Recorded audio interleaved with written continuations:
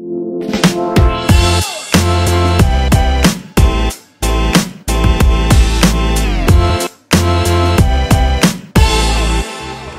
my name is Jorg Behrend. I'm a German master chef and I'm working at the Culinary Institute of America. So today I want to make a relatively simple soup with local ingredients, cooking a soup from scratch, nice, healthy and delicious and not difficult to make. First I want to introduce some of the ingredients I will use today.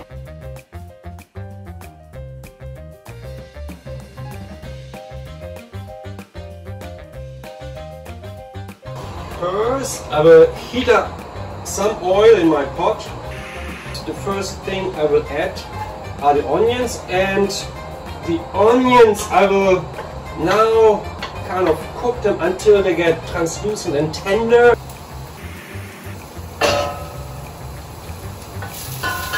Adding garlic.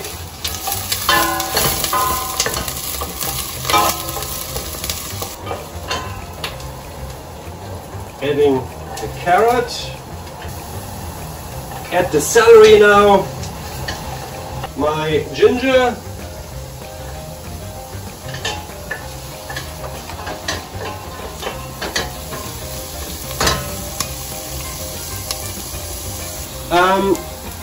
at this point I will add now my pear, my pumpkin.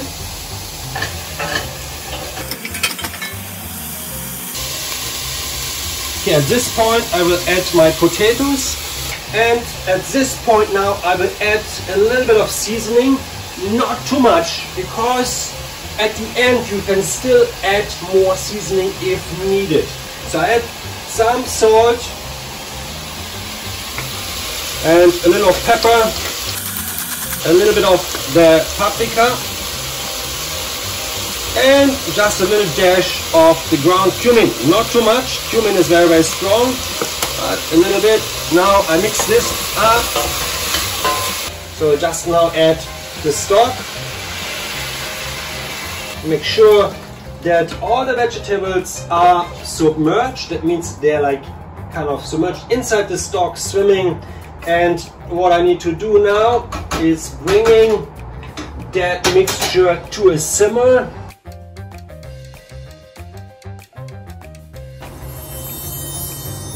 Okay, so now it's about 15 minutes down the road, so I will just check on the vegetables, and you can see once you kind of go into your knife very, very easily, right? That means that the vegetables are cooked and they will blend just perfectly smooth. At this point now I will add some of my coconut cream. Again, if you don't like any of the ingredients, you can just leave them out. So if you're not a fan of coconut, right, just don't use it. Right, so adding some of that. It gives the soup later a pretty beautiful, little bit of a tropical flavor to it. It goes actually pretty well with that. I will pour the soup into my blender. So you see there's still enough liquid, so we need to have that liquid in order to make it a soup. If it's too dry at this point you can still add more stock, but again it's easier to add things than taking things out.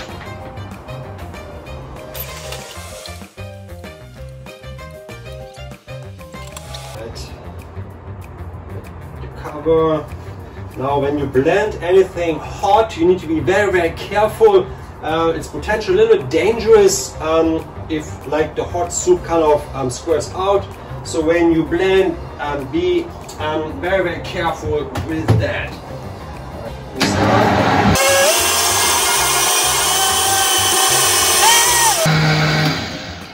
Okay, and adding it to a pot.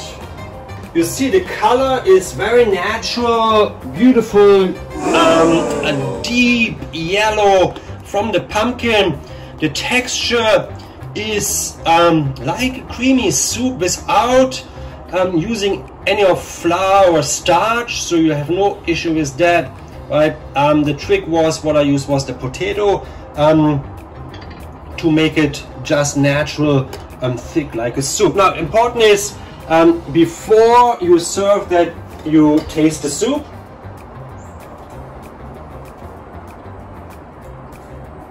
And I think for me it's enough salt already, it's enough pepper, enough cumin, enough paprika, maybe just a little few drops of lemon juice to kind of finish it up with that, and then our soup is ready to be served. Final is basically just scooping the soup into the soup bowl. Right, nice and hot, it's really steaming hot.